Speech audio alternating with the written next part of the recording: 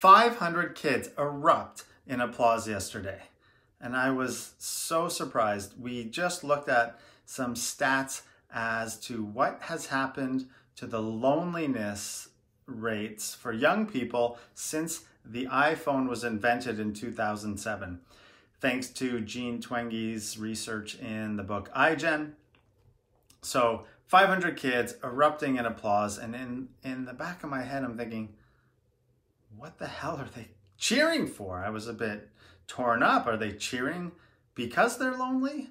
Or I didn't get it. So I asked them again, they cheered again, and I had to stop and I said, oh, can we just talk about this for a minute?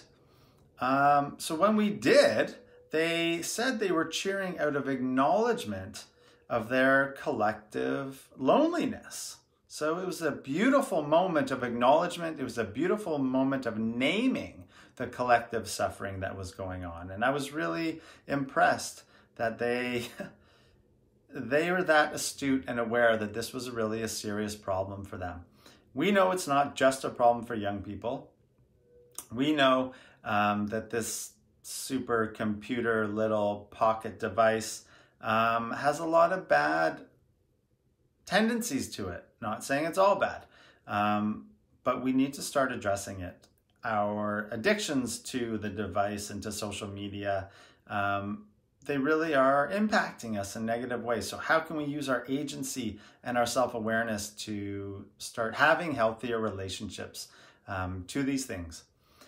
Which is a lot of the work that we do, is helping people connect to themselves and to others without the use of technology. Because technology and apps and whatever, it's not a solution to this collective existential mental health crisis that's going on. It is not a solution. I don't care what kind of justification and rationalization and that people come up with. It's not a solution. We need interpersonal communication and connection, and we also need to be able to do that personally ourselves, connect to ourselves and understand what the heck is going on.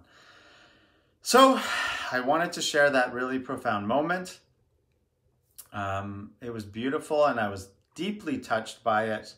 And we ended up having a really wonderful conversation about it. So I hope you're all well.